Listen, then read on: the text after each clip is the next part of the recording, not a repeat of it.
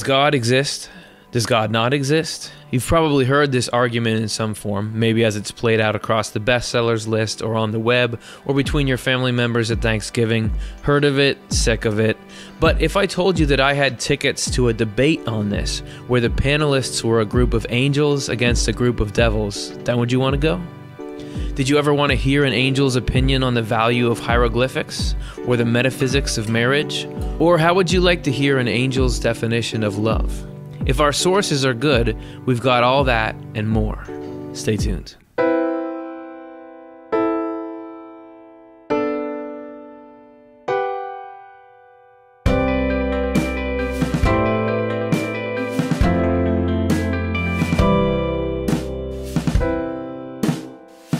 Hey everybody, welcome back to another episode of Swedenborgian Life. This is the show where we take the recorded spiritual experiences of Emanuel Swedenborg, and we take life and we see where the two intersect. In this show, we're going to be spending some time off way out, I don't know, left field, past left field, in the spiritual world. But I think you're going to see that even as we're there, things like the electromagnetic spectrum, like volume and area, geometry are going to come up. So we're going to see where does Swedenborg, where do life connect. My name is Curtis Childs. I'm with the Swedenborg Foundation, who's putting this whole show on, because who else would spend this much time talking about an obscure mystic from the mid-1700s? And you can be part of a conversation that prestigious if you want to.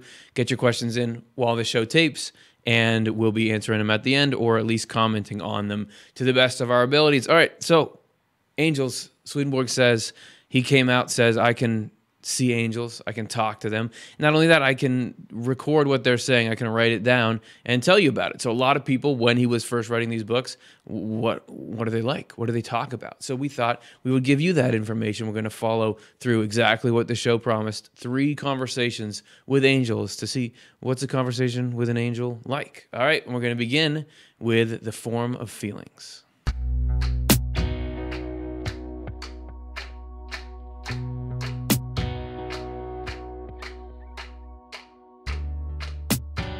This first conversation, we actually already took you down a little bit of. We did a show not so long ago. I mean, it was a few months ago. That's why we're back on the angels theme, but it was called The Different Kinds of Angels. Now, this was an overall map of the categories of angelic functions that Swedenborg describes. And as a part of that, there was a conversation between these two guys who were from different parts of heaven, but yet were coming together to discuss. So let's catch everyone up to speed. We'll play you that clip. This is from Swedenborg's True Christianity 386. One morning after I woke up, I saw 2 angels coming down from heaven. One was coming from the southern part of heaven, and the other from the eastern part. They were both in carriages drawn by white horses. The carriage that was carrying the angel from the southern part of heaven was shining like silver. The carriage that was carrying the angel from the eastern part of heaven was shining like gold. The reins the angels were holding in their hands were flashing with a fiery light like the rising sun. That is how the 2 angels looked from far away. When they came closer, however, they no longer looked as though they were in carriages. They were simply in their own angelic form, which is human. The one who came from the eastern part of heaven was wearing shining clothes that were deep red. The one who came from the southern part of heaven was wearing clothes that were sky blue. When they reached the lower regions below the heavens, they ran toward one another as if each were trying to be the first to reach the other. They hugged and kissed each other. I heard that when these 2 angels lived in the world, they formed a bond of deep friendship. Yet now one was in the eastern part of heaven, and the other was in the southern part. The eastern heaven holds angels who focus on love from the Lord. The southern heaven holds angels who focus on wisdom from the Lord. After the angels spent a while talking about the magnificent things in their heavens, a question came up in their conversation about whether the essence of heaven is love or wisdom. They agreed right away that each one relates to the other, but they were discussing which one was the origin of the other. And that's where we left you, because for that episode we were talking about, okay, this one's from the east, this one's from the south, or whatever. That's there's different kinds of angels from each. That's what matters. But we never told you, what did they say about the origin of love and wisdom? Wouldn't you want to hear what an angel had to say? So apologize for that previously. We're going to give you the rest of that conversation here. So it continues in True Christianity 386. Remember, you can click on these books, download them for free, courtesy of the Swedenborg Foundation. The angel from the heaven of wisdom asked the other angel, what is love? What is love? The other angel replied, the love that originates from the Lord as a sun is the vital heat that angels and people have. It is the underlying reality of their lives. The derivatives of love are called feelings. Feelings produce perceptions and therefore thoughts. It flows from this that wisdom starts out as love, and therefore thought starts out as the feelings related to that love. Looking at the derivatives in sequence makes it possible to see that thought is nothing but the form of the feeling. This is not generally known, because thoughts exist in light, but feelings exist in heat. And therefore, people reflect on their thoughts, but not on their feelings. Thoughts exist in light, feelings exist in heat. That's interesting, relatively Swedenborgian language, but it's a strange concept. So our feelings are in heat, but our thoughts are in light. However, there's something in the physical world that may actually explain that phenomenon that Swedenborg describes. And we touched on it again in a previous episode. This was called spiritual light. And in there, we had a conversation about the electromagnetic spectrum and how it might shed some light on this. So here's what we said. One of the most interesting things about electromagnetic radiation, we usually call the whole everything light, but really light is just what we perceive with our eye, which is a limited region of the electromagnetic spectrum. So we are able to see light, that has a wavelength between about 400 nanometers to about 700 nanometers. And really light or electromagnetic radiation, spans a much broader range of wavelengths and energies than that. Our perception of light all happens with our eyes, but when we feel the sun's warmth or heat, what we're feeling is infrared electromagnetic radiation being absorbed by our skin. So light and heat are the same thing. They're electromagnetic radiation, but we just certain parts of that we can feel with the sensors associated with vision. Other parts we feel with our temperature sensors. So Swedenborg is saying that thoughts and feelings, that thoughts are actually just a form of feelings, and that thoughts are in light and feelings are in heat. Well, that's how light and warmth are, which Swedenborg says are the physical analogs of that. All right, so let's take a look at a little chart, if that doesn't make any sense. The sun is like an analog for God. Out of God comes love and wisdom, or light, spiritual light and heat. You see inside of us there, you have love, the red part, which is activated in our feelings. And then as that travels up into thoughts, it takes on a different form. It's the same substance, but it's arranged differently, and now it's catching the light from God. So it has this different sense. So there's a mixing metaphors there, a little bit of the spiritual and physical worlds. But the point is, it's the same substance, but it's arranged differently so then it can catch the different parts of God. So there's this unity within it. That's what these two angels are talking about. So they quickly mention concepts that take a little explaining, but it's probably, you get up to be an angel, you talk about smart stuff, right? So let's look back at that conversation, see where it goes from there. True Christianity 386. The other angel continued, the fact that thought is nothing but the form of a feeling related to some love can be illustrated by the fact that speech is nothing but the form of sound. In fact, sound corresponds to feeling, and speech corresponds to thought. Feelings make sounds, and thoughts speak. Well, and that's even easier to see in the physical world, because we know that feelings come out in the sound of speech and thoughts come out in the words, and we can prove it to you by playing a little game. Guess that same words, different sound. Starring there's Chelsea from Swedenborg Foundation. I know that Matt who produces some of this show was agonizing over, like, is that too stupid? Should we have that in this show or not? And as is the case with this show, whenever something seems like that's probably dumb, we shouldn't put it in, we put it in anyway. So what we're going to do here is play a game where we're going to hear the same words read, but with different emotion. And I'm going to try to guess what those words are. So the first one, I already know, we'll use it as a proxy, but then the next few, I'll tell you the story when we get to them. So here's how the game works. First, let's hear a phrase. What are you doing? That sounds like, I would say anger. That's right. Okay. So I didn't know we were even going to play this game until today. We were running through the show before, and they had like made this without me. So I saw that one in rehearsal, but these next three, I actually don't know what feeling it's supposed to be. So I'm going to guess, and we're going to see what happens. All right. Somehow this all proves something. Okay, here's the next one. What are you doing? Okay, that's like, oh man, is it disgust or is it annoyance? I'm going to go disgust. Yeah. Okay. People are going, this is all rigged. There's no way he's that smart. Okay, let's listen to the next one. What are you doing? That's friendly, but maybe it's curious. Let's see. Curious. It's funny. Happy. Okay, last one. I hopefully I can do better than break even here. Let's see. What's our last sound? What are you doing? Is it sleepy? Is it sad? I'm gonna go with sad. Yeah. Okay. So that proves something. It proves that there's something being communicated beyond the words.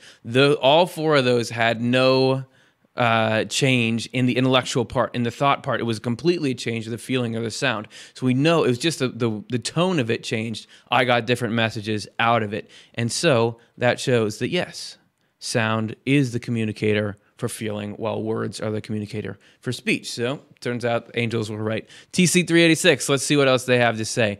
And the other angels continued. This point would become crystal clear if someone were to say, take the sound out of your speech.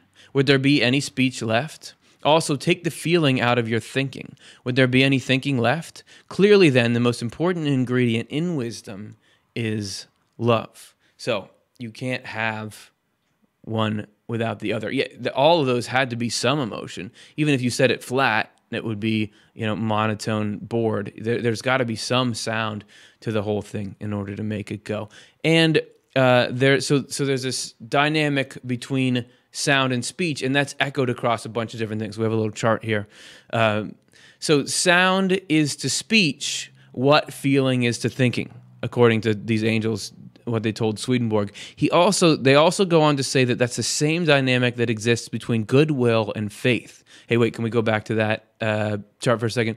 The same dynamic that exists between goodwill and faith, because faith or external religious kind of stuff should only be an outer effect of goodwill or love toward people, right? It also says the same thing happens with love and wisdom. Wisdom is the outward manifestation of love. So that duality comes out a ton in Swedenborg. All right, let's continue our conversation back to TC 386.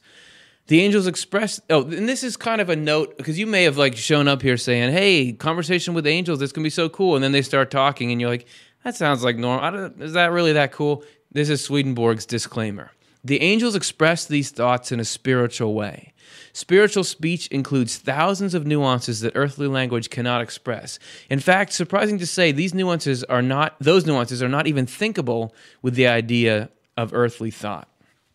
So, and he tells this same story in Apocalypse Revealed, which is another book of his. So I'm going to take his disclaimer from there because I like even better how he phrases it. This is AR 875. He's, again, talking about how these angels were talking to each other. The angels spoke about this spiritually, and spiritual speech embraces thousands of things that natural speech is incapable of expressing. Right. And what is surprising, they cannot even fall within the scope of ideas of natural thought. But here's where he says, please remember what has been said here. And when you go from natural light into spiritual light, which happens after death, inquire then what faith and charity are. And you will clearly see that faith is charity in form, and thus that charity is everything in faith. Consequently, that it is the soul, life, and essence of faith. Altogether, as affection is of thought and as sound is of speech. Moreover, if you wish, you will see that the formation of faith from charity is like the formation of speech from sound, because the two correspond.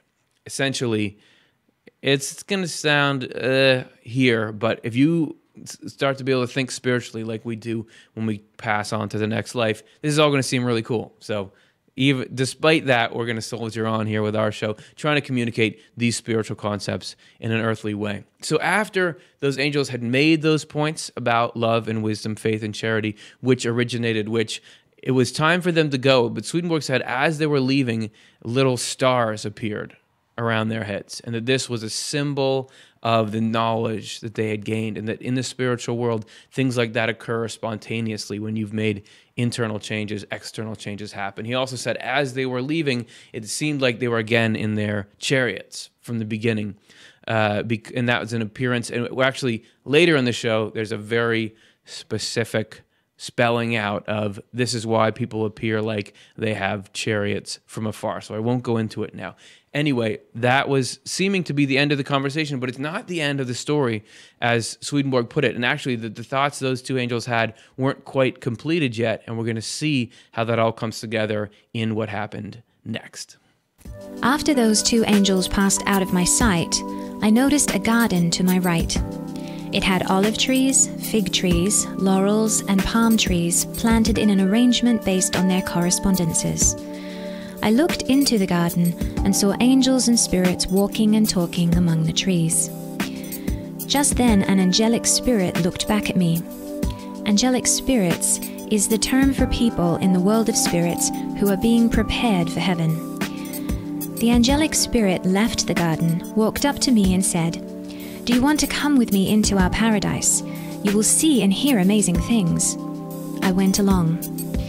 The angelic spirit said to me, "The people you see here, and there were many of them, all have a love for truth and have the light of wisdom as a result. There is a magnificent building here that we call the Temple of Wisdom. Yet people are unable to see it if they believe they have a significant amount of wisdom. They are even less able to see it if they believe they have a sufficient amount of wisdom. And they are the least able to see it if they believe their wisdom originates in themselves.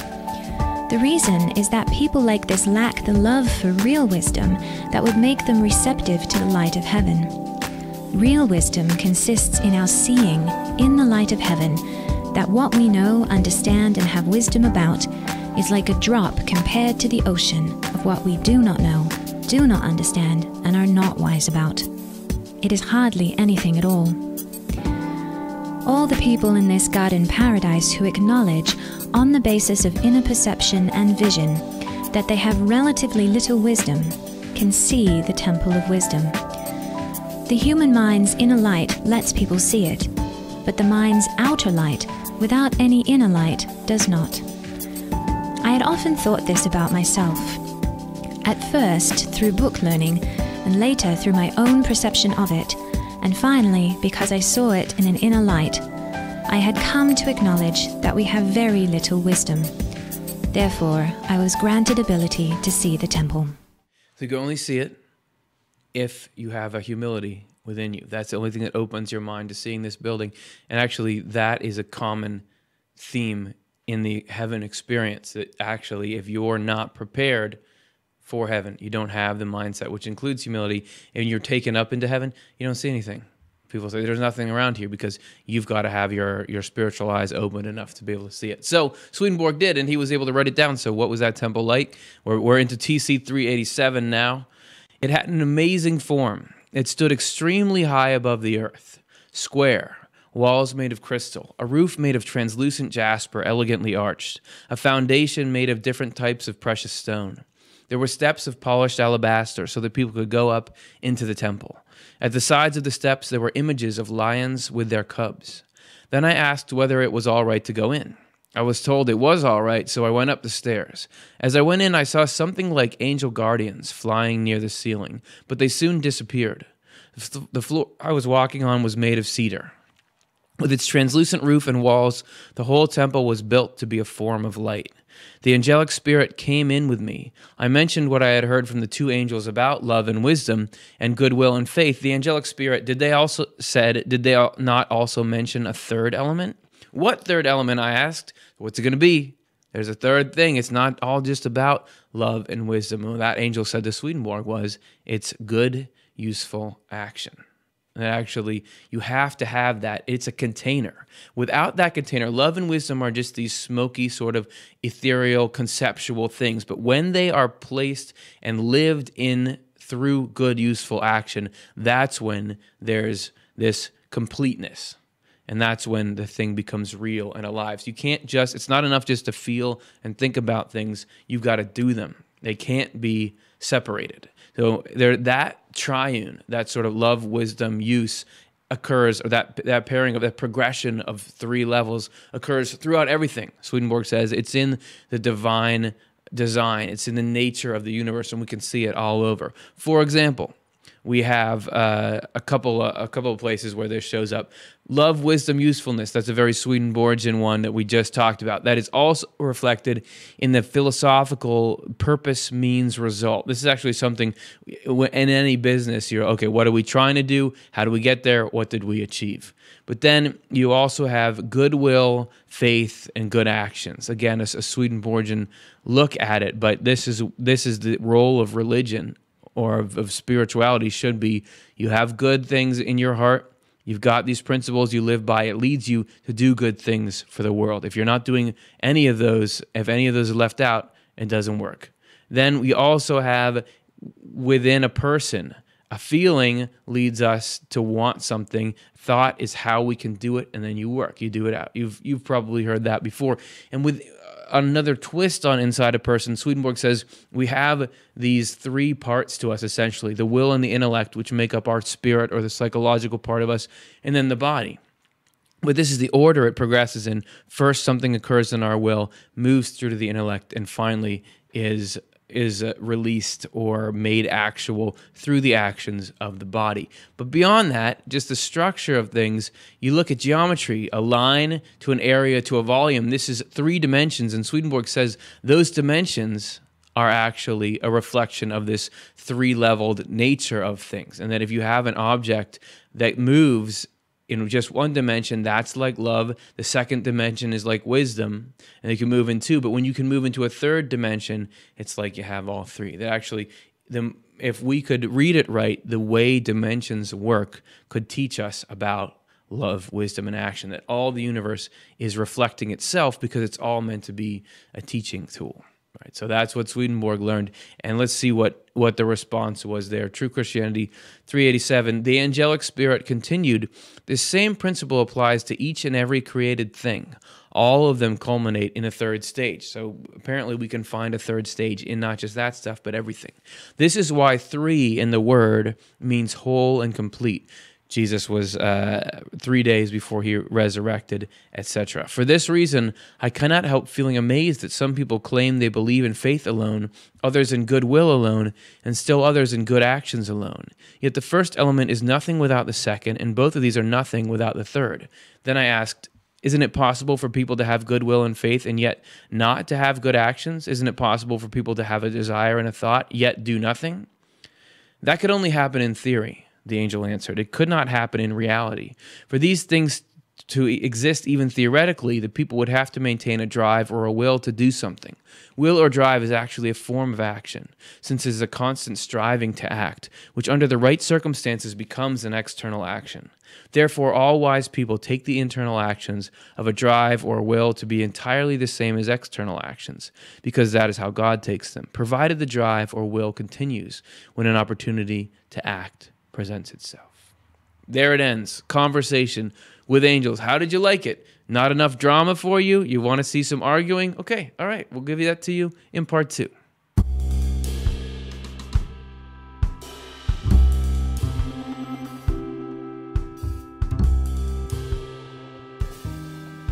In this conversation, we are going to find ourselves discussing thunderstorms.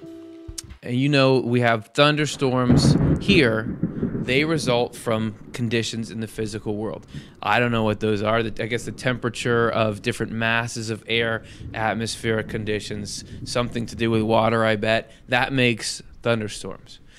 That's in the physical world. But in the spiritual world, phenomena like that arise for spiritual reasons, meaning psychological thought type, feeling type reasons. And we're going to see how that happens here. We're going to actually, this is the story that Swedenborg told. I'm going to be your narrator. I will play the part of Swedenborg, and we'll have some other beings stopping in to play the parts in the script. Okay, let's set the scene.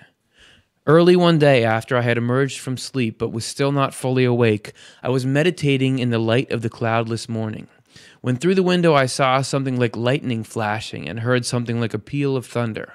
As I wondered what was going on, I heard from heaven that there were some not far from me who were aggressively debating about God and nature. The flashes of light were like lightning, and the rumble in the air like thunder were correspondences manifesting the conflict and clashing of the arguments. One side was for God, the other for nature. Nature meaning physical reductionist materialism, that there's only the physical world. The spiritual confrontation arose in the following way. Some Satans in hell had said to each other, I wish we could talk to angels from heaven. We could fully and completely demonstrate to them that what they call God, the source of all things, is actually nature. God is only a word, unless it means nature. Because the Satanists believed this with all their heart and soul, because they longed to talk with angels from heaven, they were given permission to come up from the mud and darkness of hell and speak with two angels who were just then coming down from heaven. The Satans were in the world of spirits, which is midway between heaven and hell. Once they spotted the angels, the Satans hurried rapidly toward them. With voices full of rage, the Satans began shouting, Are you the angels of heaven we're allowed to meet face to face to debate God and nature? They call you wise for acknowledging God, but actually you're complete idiots. Who has seen God? Who understands what God is? Who grasps the idea that God rules and has power over the universe and everything in it? Only the lower classes would acknowledge something they don't see or understand. What's more obvious than the fact that nature is the all in all? What eye has seen anything but nature? What ear has heard anything but nature? What nose has smelled anything but nature? What tongue has tasted anything but nature? What hand or body has felt anything but nature? Our physical senses are our witnesses to truth. We swear on the testimony of our senses. Our breathing is another witness, the respiration that keeps our body alive. What do we breathe but nature? Our heads and yours are in nature. Where does the inflow into the thoughts in our heads come from, if not from nature? If nature were taken away, could you think at all? And many other arguments made out of the same ingredients. After the Satans finished, the angels answered, You speak that way because you trust your senses alone. All the spirits in hell enmesh their thinking in their physical senses. They cannot lift their minds above their senses. So we forgive you. A life of evil and a belief in falsity have closed off the inner realms of your mind so completely that you cannot be lifted above sensory input, unless you happen to be in a state that is remote from the evils in your life and the falsities in your belief. A Satan who hears the truth can in fact understand it as well as an angel can, but the Satan does not retain it, because evil erases truth and introduces falsity. We are aware, though, that you are in a remote state now, and are able to understand the truth we're telling you. Pay attention then to what we're about to say. You used to be in the physical world. The angels continued. You left that place and now you're in the spiritual world. Before now, did you know anything about life after death? You previously denied that there was a life after death. You put yourselves on a par with animals. Did you know anything before about heaven and hell? Did you know anything about the light and heat in this world? Do you realize that you're now above the realm of nature and no longer in it? This world is spiritual, and so is everything in it. Spiritual things are so far beyond physical things that not even the least bit of the nature where you used to be can flow into this world. Because you viewed nature as some god or goddess, you still view the light and heat of this world as nature's light and heat, although they do not belong to nature at all. In fact, what is light and warm in nature is dark and cold here. Did you know anything before about the sun in this world that provides our light and heat? Were you aware that this sun is pure love, while the sun in the physical world is pure fire? You realize that the sun of pure fire in the physical world was the origin and sustainer of nature. Did you realize that the sun of pure love in heaven is the origin and sustainer of life itself, which is love together with wisdom? Nature, then, which you made into a god or a goddess, is clearly dead. If you were granted protection, you could ascend with us into heaven. If we were granted protection, we could descend with you into hell. In heaven you would see magnificent and dazzling things. In hell we would see hideous and filthy things. This difference between heaven and hell exists because all who are in heaven worship God, while all who are in hell worship nature. The magnificent and dazzling things in the heavens correspond to feelings of love for good and truth. The hideous and filthy things in the hells correspond to feelings of love for evil and falsity. From all that we have said, then, make up your minds now about whether God or nature is the all in all. The Satans replied to this. In our current state, from what we've heard, we're able to conclude that there is a God. But when our enjoyment of evil preoccupies our minds, we see nothing but nature. I could see and hear the two angels and the Satans because they were standing not far from me. To my surprise, around them I saw many who had been famous scholars when they were in the physical world. I was amazed to notice that at one moment the scholars would stand beside the angels, and the next moment beside the Satans. They agreed with whomever they were standing beside. I was told, the changes in place the scholars make are actually the changes of state in their mind, as they agree first with one side and then with the next.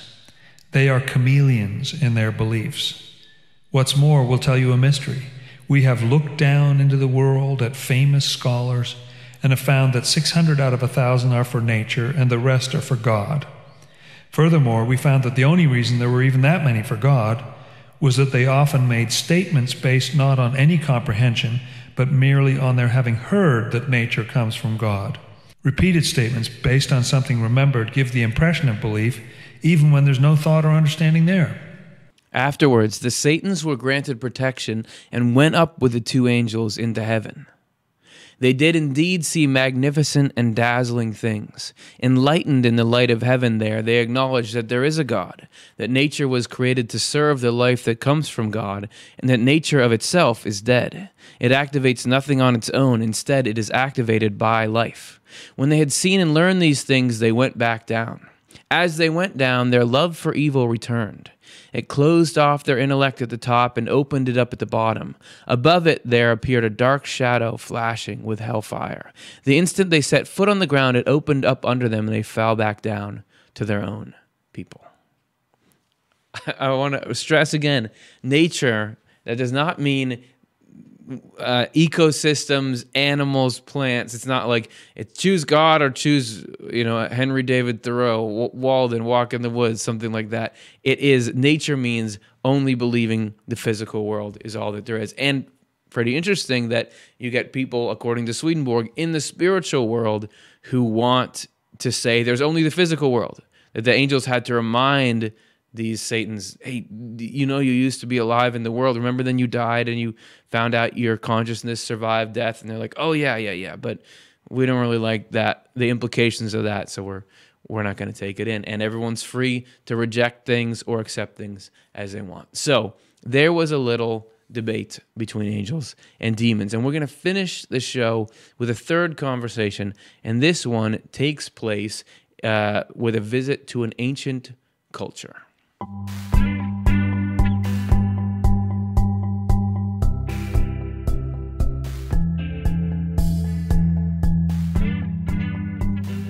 We are not the only people in the world interested in Swedenborg's material. Actually, there's other people that were interested enough that this next story we're going to read to you, they actually made it into a book for kids. So we asked if we could use their illustrations from that book, and they said yes. Now, in that book, it doesn't use Swedenborg's actual text because it's just not for kids. It's too philosophical. It's too many big words. So we're using Swedenborg's text, but with children's illustrations in the hopes that it'll be fun. So this is the story in the book. The title is The Silver Age, because that's what we're going to visit. All right. And this conversation comes from Swedenborg's book, Conjugal Love, or as a translation we're going to be using is translated Love in Marriage. The previous one I forgot to mention was from True Christianity. So let's take a look at how the trip to the Silver Age begins. The next day the same angel came to me and said, "Do Do you want me to guide and accompany you to the people who lived in the Silver Age or era, to hear from them about the marriages of their time? And he said that they cannot be approached either, except by the Lord's authority. It was a spiritual experience as before, and my guide accompanied me.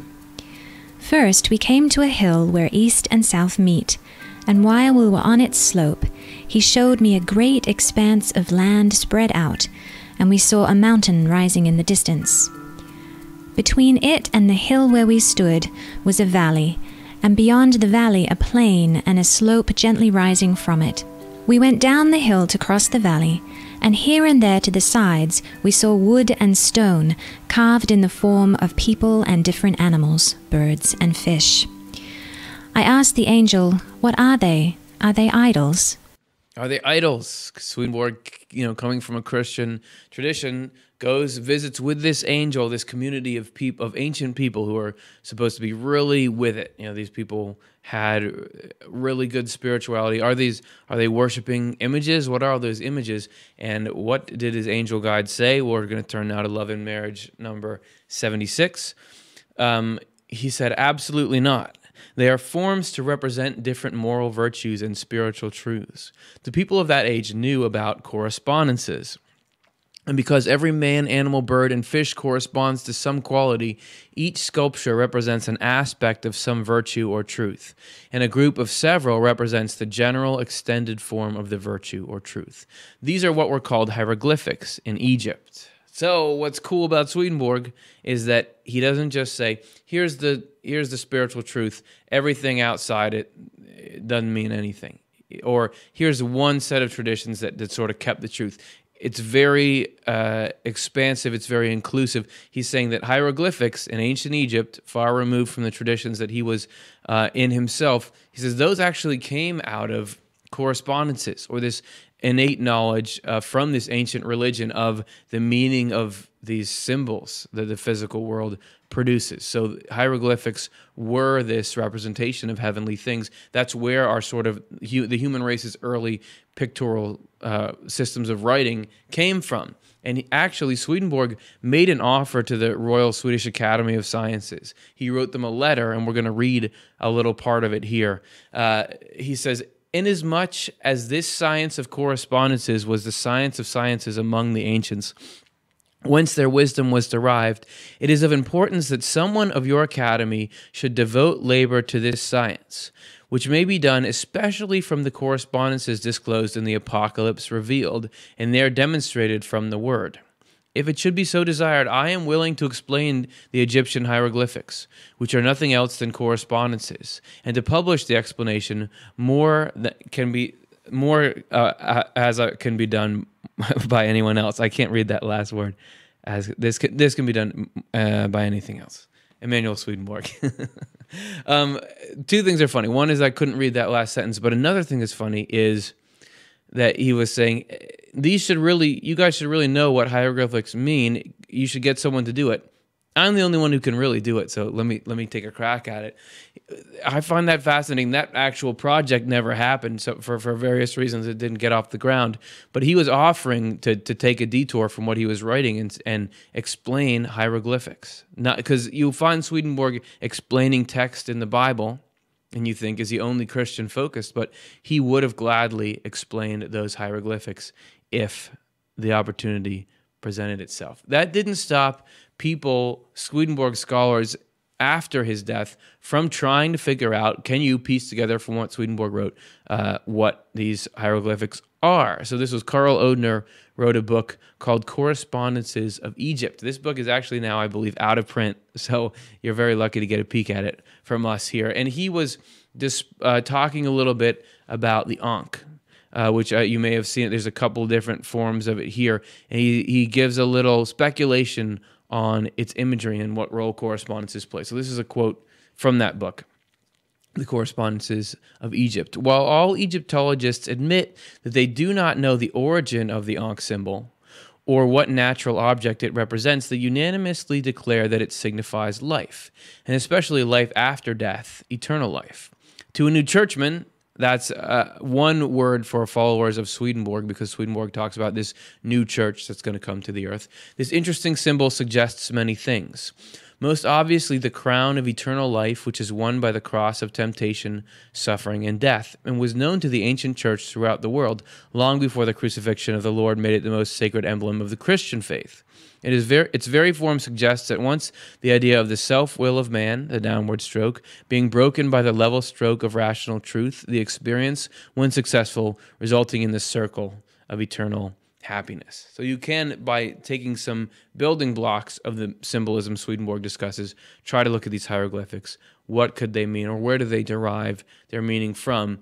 For what it's worth, we did an episode a long time ago called What God Looks Like, and in that we talked about how Swedenborg had an experience where through the right eye, he could see God as a sun, and through the left eye, he could see God as a moon. And in that episode, we compared it to a modern near-death experience where somebody had that very same thing happen to them. There's also an Egyptian god named Horus who is pictured as a falcon. His right eye was often associated with the sun, left eye associated with the moon. And there's this whole story about the eye being taken and restored, and how that could relate to faith separated from charity, which Swedenborg talks about. We're not going to get into that now. This is a whole huge tangent we're going on. It's just to show that don't take one spiritual tradition like Swedenborg's and think, because this is right, everything else is irrelevant. There's truth seeping through in all kinds of traditions all over the place. So let's return to our story at hand. This is what happened next. We pushed on through the valley, and when we reached the plain, we saw horses and chariots.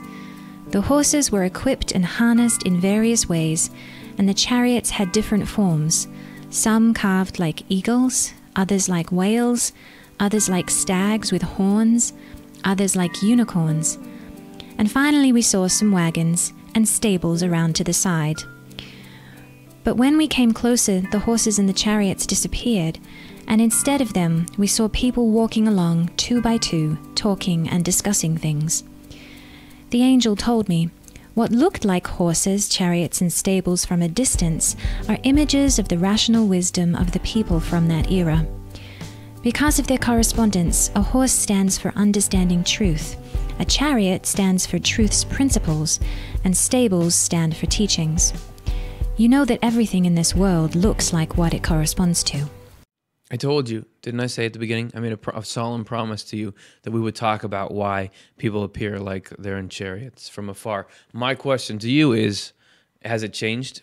Would it be automobiles now, or some kind of comparable transportation, bicycles, something like that? Swedenborg says that the stuff we see in this world is a manifestation of the spiritual world, and that the stuff in his time that he was seeing in the spiritual world, a lot of it lined up with the technology of his day. What's there now? I don't know. But don't always think that everything in the spiritual world is from a few centuries ago. But this is how at least it was at the time. All right, returning to the story, Love and Marriage 76. But we passed by them, these are the people in the chariots they saw, and went up a long slope and finally saw a city, which we entered. Walking through it, we observed its houses from the avenues and squares. They were all palaces made of marble. There were alabaster steps in front of them and columns of jasper beside these steps. We also saw temples of precious stone, the color of sapphire and lapis lazuli. The angel said to me, their houses are stone because stones stand for worldly truths, and precious stones stand for spiritual truths. Everyone who lived in the Silver Age acquired his intelligence from spiritual truths, and in this way from worldly truths. Silver stands for the same thing. And I should pause here for a second to talk about what is this? What is the Silver Age? We did a show once that was called The Spiritual History of the Human Race. You can check it out. Swedenborg describes 5 major phases of human spirituality. You had the first, which could be called the Golden Age. This is the second one. This was after the first one had gone downhill. Corruption had set in. The human mind was sort of reconfigured and reset. And you had this new group of people who became very good people, but in a different way. That's the Silver Age. They're going to meet people in the spiritual world who lived in that era. So that's what they are. And they're actually there to investigate marriage in that era, because this book Swedenborg wrote, here's translated, Love in Marriage. So they're trying to learn about the nature of it. So they were walking along, they saw couples, and they were there to learn about them. One couple invited them in, and they said this: "We were among the people in Asia," they answered. Swedenborg and the angel had asked them about marriages in their era. "And the concerns of our era was the study of truths, which gave us intelligence. This concern was the endeavor of our mind and soul, but the concern of our bodily senses was representations of truths in forms.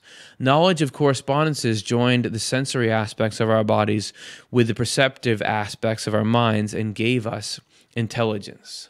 So that same study of symbolism led them to learn things about marriage. So we have a diagram here. What they said is there's a marriage of good and truth.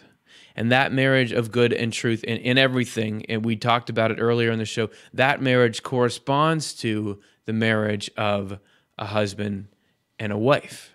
The husband and wife being joined like that was an image of love and wisdom being joined, sort of a manifestation of that. And for what it's worth, there's actually a marriage inside each person as well, because we all have love and wisdom within us. If you want to go even further into trivia, Swedenborg says that in women, that marriage is love with wisdom inside it, and in men, it's wisdom with love inside it. Now, that is, there's a lot more you can see about that, and I'll reference it at the end. But just like in a marriage, if good and truth are separated, if you break it up and you're looking at a different good or a different truth, that destroys the marriage. Each good has to be with its own truth, and there has to be a faithfulness in there, just like there needs to be a faithfulness in marriages for them to work and stay together. So there's a lot more on that. We did an episode called Spiritual Marriage, which you can check out if you would like to, and then you can learn. Also this book we're reading now, Love and Marriage, was all about that whole thing. Anyway, there was a little more that was said by these angels about it. So let's take a look back at Love and Marriage. "The husband led us to an outer room," and this is starting to look at the furniture, because remember, everything there is a outer symbol for inner things. "The husband led us to an outer room where there were many works of art on the walls and small sculptures that seemed to be cast in silver. I asked what they were. The couple said, 'They are pictures and sculptures representing the many qualities, attributes, and delights having to do with the love in marriage. These represent unity of soul,'" so he's pointing to things at the wall, "'these joining of minds, and these the concord in your hearts, and those the joys springing from it.'" So you wouldn't necessarily know it coming right up, but this was sort of this is a visual depiction of the joy of that union of minds that they had in marriage. But there was one particular symbol that they stopped and took some time on. So here's an image of it here. So they had this rainbow on the wall, and this is what they said about it. "While watching, we saw something like a rainbow on the wall composed of 3 colors, crimson, blue, and white. And we saw how the crimson shaded off into the blue and tinted the white with dark blue. This color flowed back through the blue into the crimson and made it shine out in a flaming brightness. The husband said to me, 'You do understand this?' I answered, 'Explain it to me.' He said, 'From its correspondence, the crimson stands for a wife's married love, the white a husband's intelligence. The blue is the beginning of married love in a husband's insight from his wife. And then the dark blue that tinted the white is the married love in the husband.'" So they had this moving visual depiction of this thing on the wall. So then we'll continue what they said there. And this is again Love and Marriage 76. "This color seeping back from the blue into the crimson and making it shine out in a flaming brightness stands for the husband's married love flowing back to the wife. Things like this are displayed on the walls while we fasten our eyes on the rainbow pictured here, thinking over the love in marriage, its mutual, ongoing, simultaneous union. To this I said, 'These things are more than secret today, because they're sights that represent unknown things about the married love of one man with one wife.' 'They are,' he replied, 'but they aren't unknown to us here, so they aren't secret.'" Again, you see there's like technical kind of metaphysics of how love flows in between two people. And Swedenborg goes into this extensively in this book that we're reading from now. So let's see. So they learned what they came to learn, and then it was time to go, and we're going to see a little clip of how that happened. When he said this, a chariot appeared in the distance drawn by white ponies.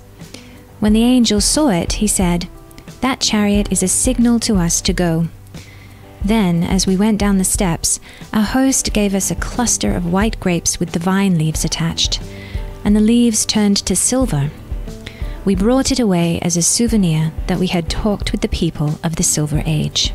This is an example of what you could call exit imagery. They saw a chariot, and when they saw that out the window, they knew, okay, Swedenborg and angel guide, you got to go, because we can't talk to you anymore. And this happens repeatedly in these narratives of experiences that Swedenborg gives. For example, there in the same book, he was talking to a group of angel wives and getting from them some more of these secrets of how does marriage work.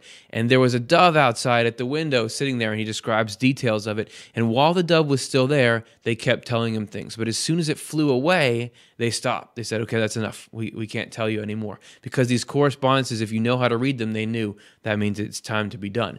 And then on the flip side, he was hanging out with the husbands and hearing from them what they knew about marriage. And there was a swan.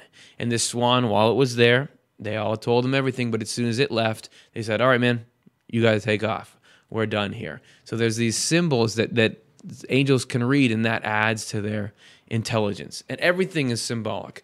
That little branch that they got at the end of this story with silver and grapes and leaves, those are all symbolic of this Silver Age. It all has meaning because that's how the spiritual world works. And that has been hopefully something that happened today. You got a little sense of how the spiritual world, according to Swedenborg, which hopefully is according to how it really is, works. If you feel like you did get anything good out of it, feel free to like and subscribe. That helps our channel out immensely and pushes the video out to other people who may get something good out of it. So thanks for watching. And if you want to support the Swedenborg Foundation and make programming like this possible, then hopefully you would be willing to make a little donation, which we're going to tell you about in this video here. And afterwards, we'll get to your questions. We want the ideas and insights we cover to be available for free to anyone, anytime they need them. That's why we offer Swedenborg's books as free downloads on Swedenborg.com, and we produce this show and other content on our Off the Left Eye YouTube channel with no paywall or ads. The only way to keep this up, though, is for those of you who like what we're doing and feel comfortable giving, to give. If the idea of helping others have easy access to the content we produce feels meaningful to you, please consider supporting this cause with a donation. Give if you can, receive if you need. If we cycle through this way, in the end, everybody wins. Thanks very much for your support. We appreciate all the donations we have been getting. It makes the whole thing go. And now let's go look at some questions. All right, first one. Bonfils Bati. Did Swedenborg interpret other books than Genesis, Exodus, and Revelation? If not, why? He doesn't go through any other books in their entirety, and the reason why, as I understand it, is this. When Swedenborg first started his revelatory writing phase, he thought he was going to go straight through the entire Bible. So he started at the beginning, and he was doing this interpretation or exegesis, and in that, he was just going through and going through. But I think whether he got some kind of spiritual signal or whether he was just watching how it was received or whatever prompted him, he diverged from that and began writing. He wrote Heaven and Hell, which was trying to reference everyone back to Secrets of Heaven, which was going through the Bible. He would write a chapter in that and then put all these little footnotes. Go see this part. And part of it may be because nobody was picking up his biblical interpretation. But then there's a couple times throughout that he changed course, including in his explanation of the book of Revelation. He had written this thing called Apocalypse Explained, which was big and long and really complex. He had completely finished it, but he never published it. He scrapped it and went on and then published Apocalypse Revealed, which is much shorter. We don't know exactly why, but so I don't know why he didn't ever go through the other ones systematically. Perhaps he felt like he started the beginning because he thought he was going to go through the whole thing, and then thought Book of Revelation is really important because of the message that's in it. However, he does give all kinds of explanations of the stuff in the Bible that occurs in the interim, particularly the prophets, Psalms, Isaiah, those kinds of books. He talks about them all the time, but it's just in little bits. People have written anthologies or collections of what he says about all those parts, but he doesn't go through it systematically. So those are my thoughts. It's a great question. Let's take a look at the next one. Lisa, do angels have more feelings than people on earth? Like in heaven, there are more colors. Oh, that's good. Swedenborg says there are colors in the other world that are beyond. There are extra colors, which is hard to imagine what that would be like. I'm looking around this room right now thinking what colors are missing. But so if we can expand something like colors, are there different feelings? I'd say yes, and I'd say to a huge degree, because when Swedenborg describes, he never mentions that particular specificity, saying you have feelings you don't have here. Sort of. I mean, he talks about experiencing heavenly peace and the things that are celestial and spiritual being indescribable, the kinds of emotion you have being just almost impossible to communicate any semblance of in our words. So I'd imagine those are different feelings.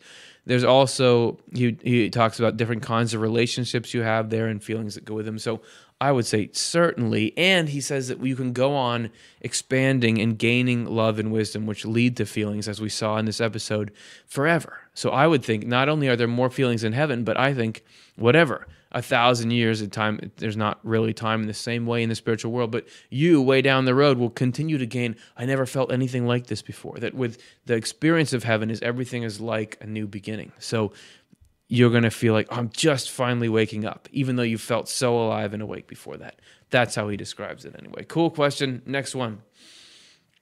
Sam, you guys say that when you cross over that you don't grow, or how would you go to a different level of heaven? Or maybe you're not an angel right at first. I was listening to something earlier today, and you seem to be saying that when you first cross over, you're in the land of spirits, and that's like 30 years. I'm confused. Yeah, so the progression. What's the progression? Swedenborg does describe an initial phase. There's growth and there's not growth. There's both. Hey, that's a good little rhyme to help you remember. There is an initial phase in what he calls the world of spirits. This is really, there's a part of it that's growth, but it's really more of a distilling, that we grow while we're in this world.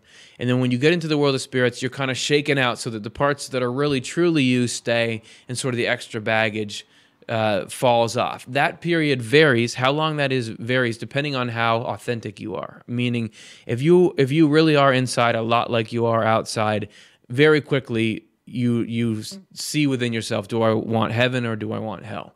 But if you're kind of more mixed up, it can take time to sort that out. Swedenborg at one point says no longer than 30 years are you in the, but of course it's relative because he says there's not actually time like that. So that's the first phase.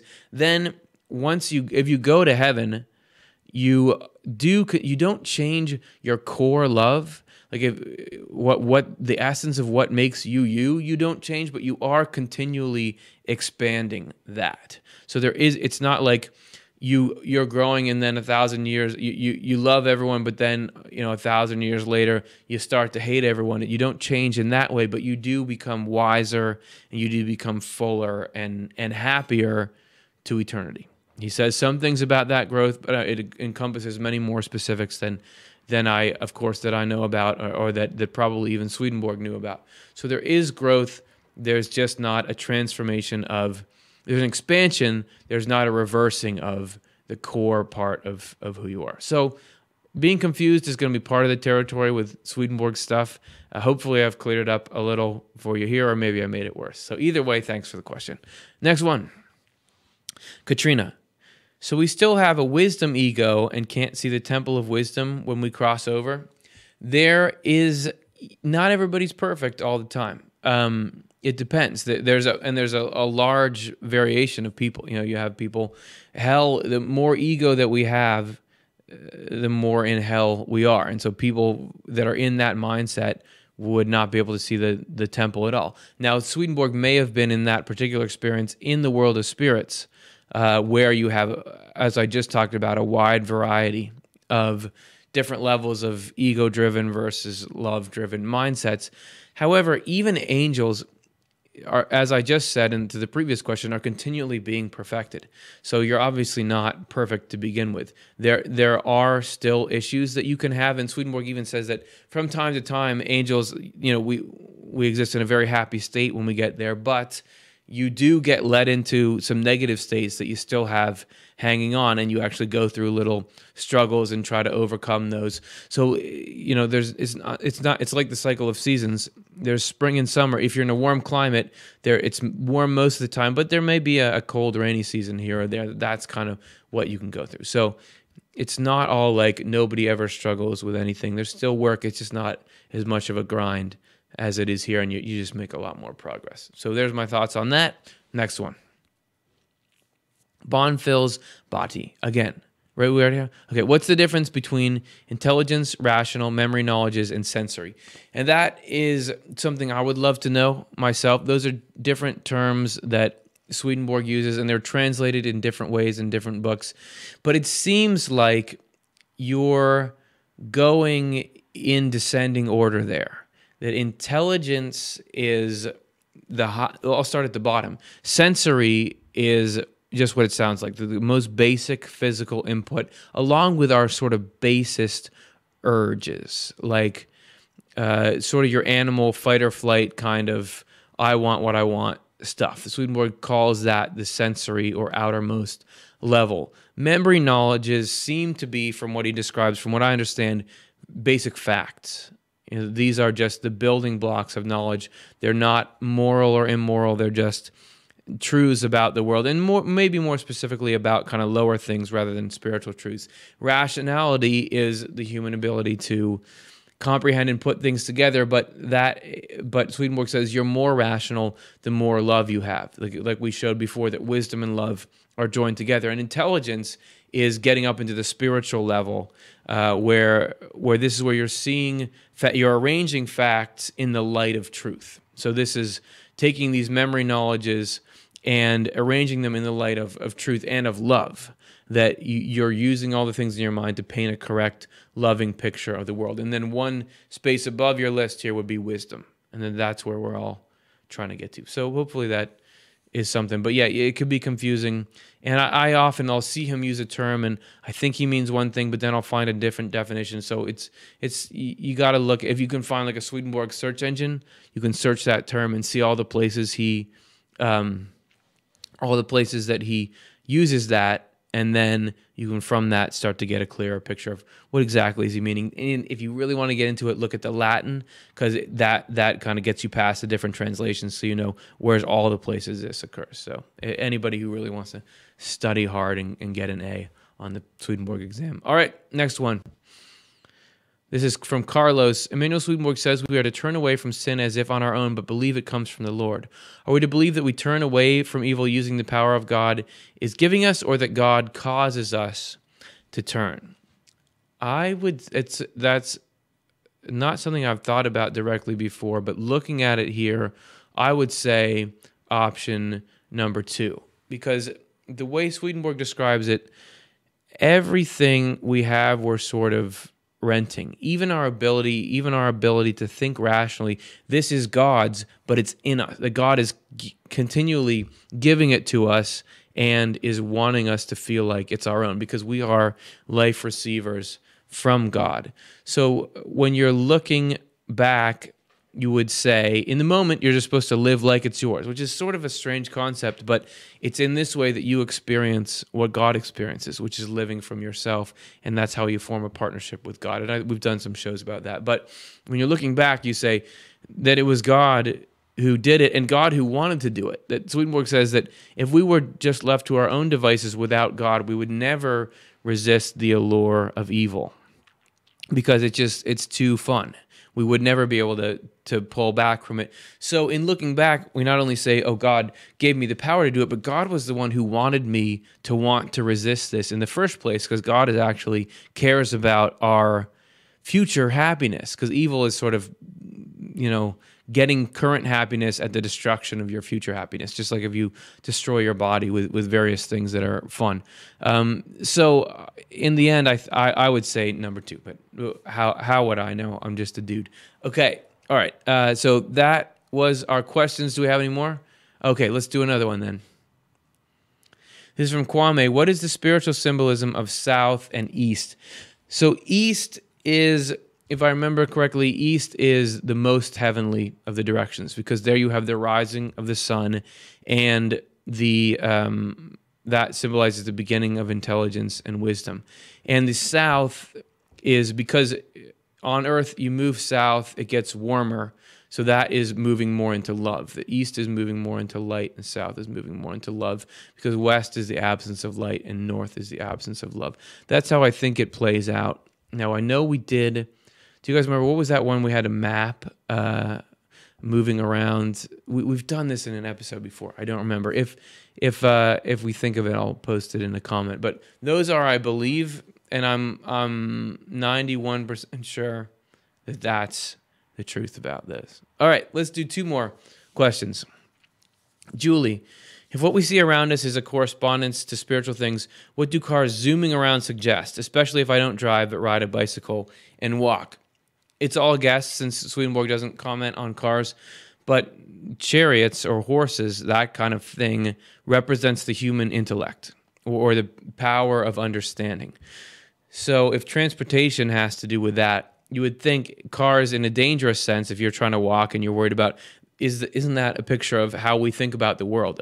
Like a self-centered, I don't care what anyone else is doing, I'm going to go this way, I don't care if what I'm doing is dangerous for people, I'm just going to zoom over here, and it's going to be loud and noisy and polluting, but I just want to go where I want to go, and I don't want anything in my way.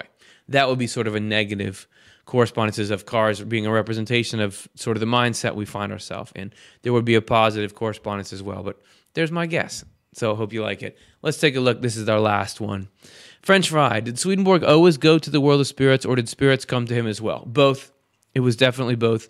That he would have these sort of sojourns into it, as he was talking about here, where he was in the environments and with the spirits, but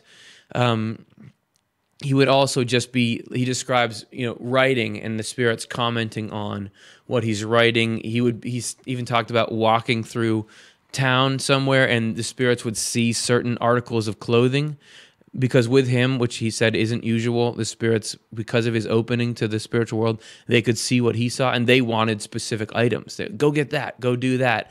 So there was certainly, he was just immersed in it in all forms of it, traveling, having them come to him. He even lists the different kinds of ways he interacts with it at one point in his journal. So there's the answer to that. You guys have been awesome. This has been a lot of fun for me. Appreciate it. Next week, we're going to look at spiritual fermentation, which is probably not something anybody's thought about, but this is going to be an in-depth correspondence where we look at how the process, the chemical process of fermentation, actually is a picture of our process of regeneration or spiritual growth and rebirth in this world. And the closer we look at that process, the more we can learn about us and how we should grow. So hopefully that sounds fun. Hope to see you there. See you then.